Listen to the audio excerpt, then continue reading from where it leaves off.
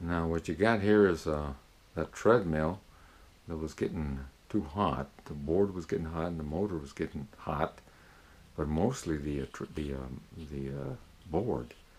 So what I'm going to do is, even though you could probably put a fan right on top of the board, but there's really not very much space.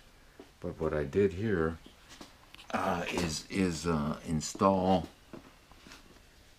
a fan. Now that fan is underneath here on that bottom piece, and it's not going to hit anything. But it's underneath, and it's going to be quieter if it's underneath. But that is a turbo fan. It's a computer fan, a turbo fan, and you'll hear it in a little bit. It's a powerful fan, and it really shoots some air in there. Of course, it's got it's got these vents over here, but that's nothing. So what this one is going to do is this one is going to blow hard in, and this other one is over there. See, I made a hole there. You can make a hole with any sort of a wood, chuck. But anyway, I made the hole. Now this fan, see, this one is blowing in hard. This one is blowing out, so it's going to keep that circulation, powerful circulation going in there. And it's also got some vents over here. Okay, so it's gonna, you don't want to push too much air in there, because those vents are not enough to, what it'll do is keep that hot air in there. So that's gonna blow hard in, and this one is the other way.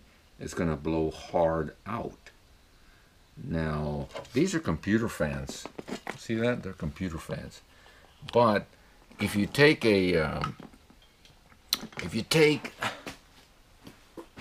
those, they're all over the place, all you have to do is you got to make sure that it has enough amperage output to power the fans. Now you could even put two, but they might run faster or slower, or they might one of them might not even start.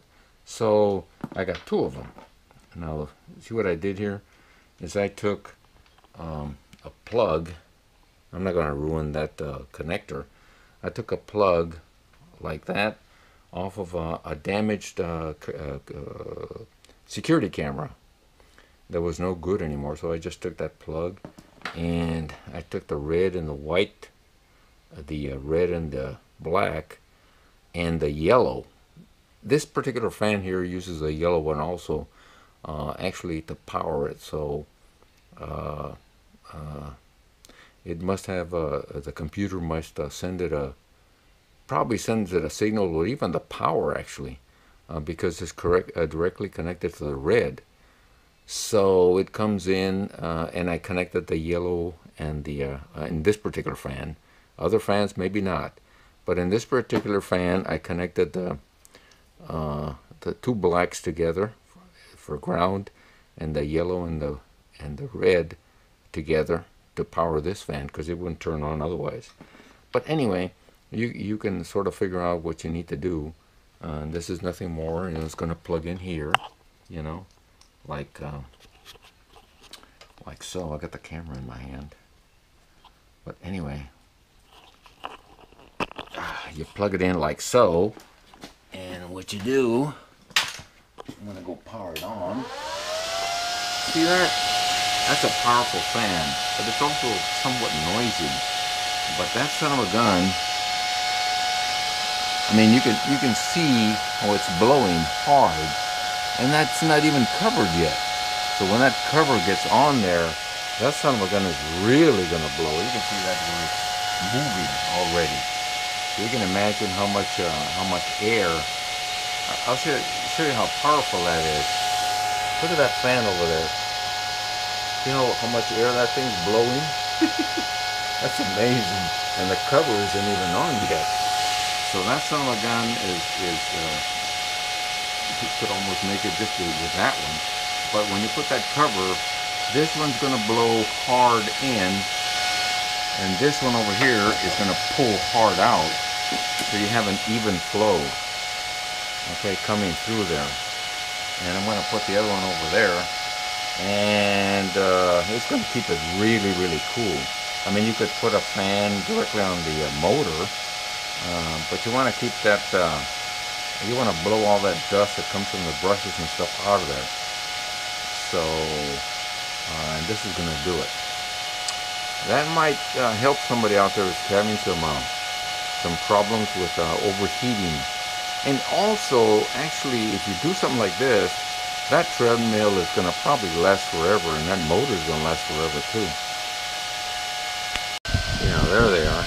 See? Now this one sees them blow this way, and that one blowing, taking in. This one's coming this way. So that, I guess I can feel some over here too. You know? But that's really, I mean, it's really, of course it's cold here, but that is going to have some super circulation inside, and it'll do a super job. So there it is. I put some new brushes in the motor, and now this thing when you used to put it on one, it used to bog down. See, so I put new brushes, I put that new board in,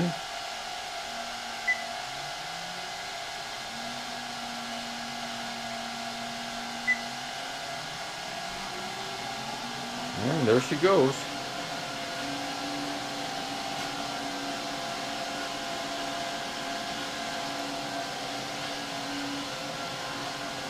But this thing was smoking, you know. Now I replaced the board. I put those fans in there so it stays cool. See, but now it's covered, and that thing is. If you go underneath this now, I mean, I can stick my hand in there. I can feel it blowing this way. So it goes in there, and it circulates the air, fresh air in, and then it blows out the on the other side. The air coming out, but now it's going to run cool, you know, with that cover, and it's fully covered. I mean, it's got no place to go. You know, it's fully covered on this side. So now it's circulating the air. Now, one of the problems is, I mean, you know, geez, I mean, this is a, this should be a vent, but it's not a vent. It just looks like a vent, which is ridiculous. I mean, it's all that hot air just stays in there. This is ridiculous. So, yeah, it's a good thing to put some fans in there. Keep it cool, and it'll run for a long time.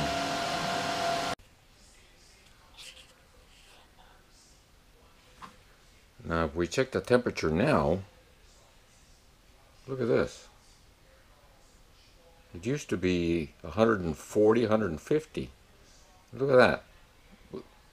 So that's doing great. It's unbelievable.